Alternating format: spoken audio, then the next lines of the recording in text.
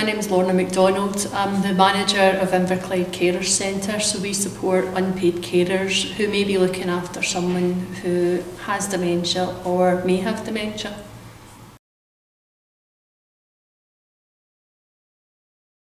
Care coordination for me is so important. It matters so much that people's care is linked up and organisations are linking with each other as well as the carer in the family. It makes things a lot more streamlined for carers. It makes sure that they're not having to speak to 3 different professionals about the care of the loved one and what might happen.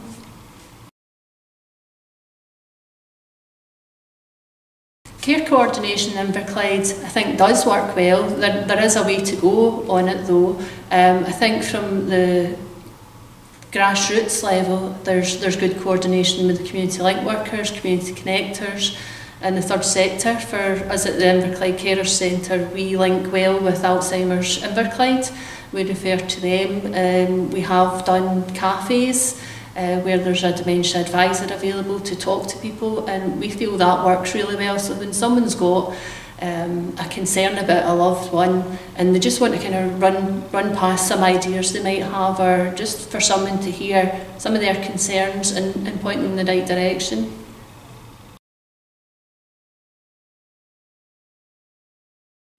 I would like to see this project bringing out that coordinated pathway for all carers. There's a lot of people that are perhaps struggling by on their own without access to supports that can make a huge difference in their lives. People come to services too late, so it's about ensuring that the community can have that confidence to refer people, signpost them to other organisations that might help. I think there's a worry that people think they're going to get into a social work system or a health system when they can actually be well supported in their community. So I think the way that we want to go with this, or what I would like to see, is that would happen for longer periods of time and there'd be more people would know. I think the work that happened through the Dementia Friendly Inverclyde pilot that happened in Greenock, one of the benefits from that was everyday people, members of the community that haven't had contact with services, were more aware of things, the small things that people could do just to link people into support systems.